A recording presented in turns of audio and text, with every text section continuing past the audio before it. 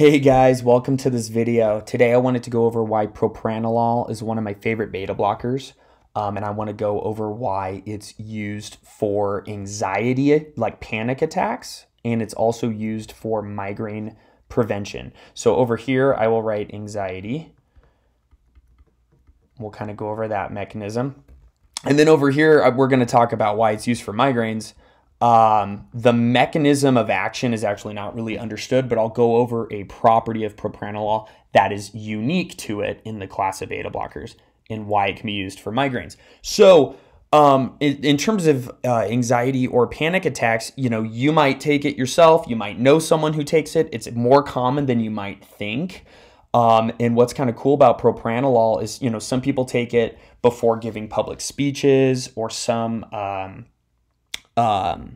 like stand-up comedians or musicians take it before big performances. And what's really important is we're going to really focus on the sympathetic, the branch, autonomic nervous system branch of your sympathetic nervous system. Your parasympathetic is also important, but for the sake of this video, I mean, sympathetic is really the go-to. And what that means is your sympathetic nervous system is responsible for, and in this video, the easiest example, increasing your heart rate. And why that's important is normally your heart rate beats, if you were to check your iWatch, in resting situations, you should be between 60 and 100. This is kind of a normal heart rate. Underneath would be called bradycardia. Above 100 would be tachycardia. Beta blockers work by blocking the beta-adrenergic response, right? And I kind of drew that in red. The reason it's called, beta-adrenergic, you can think of adrenaline, which is a hormone secreted by the top of your kidneys, and it's totally responsible for a bunch of things. But in this example, it's going to increase your heart rate, right? It's going to bump you up well above 100. Well, with anxiety, people have a panic response, right? It could be a bunch of different reasons, but usually you're feeling quite jacked up, right? You're going to get jacked up because your sympathetic nervous system is responsible for jacking you up.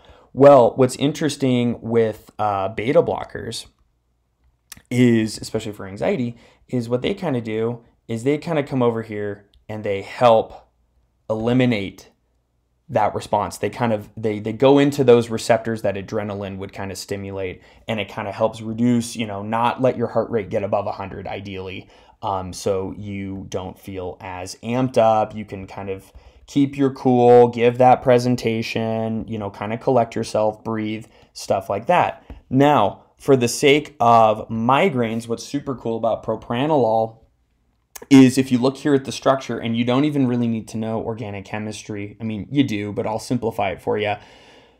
Anytime you see lines like this, lines are just responsible for carbons, and then there's hydrogens that they don't draw that come off of it. Basically, what that means is those are non-polar units.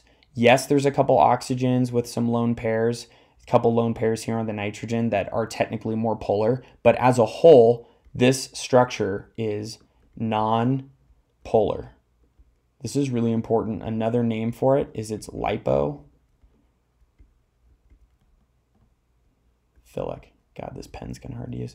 Lipophilic basically means, and the reason this is cool, because it's non-polar and lipophilic, it can pass through a specific part of your bloodstream over here known as your blood-brain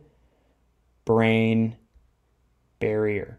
Okay, so polar molecules, which do not look like this, polar beta blockers would not be able to get into your brain, which is why this one's used for migraines. Polar would kind of just like keep traveling in your blood. But propranolol is cool because it's lipophilic, because it's non-polar. It can travel through your blood and actually pass through these specialized endothelial cells that make up your blood-brain barrier, because your brain is your central nervous system is extremely specific on what can and cannot get into it. But propranolol, being non-polar and lipophilic, can actually pass in out of the blood and get into your central nervous system where it can kind of help reduce migraines. Again, the mechanism isn't quite understood, but what I want you to take away is that it is one of the only beta blockers that can get into your central nervous system because it's nonpolar.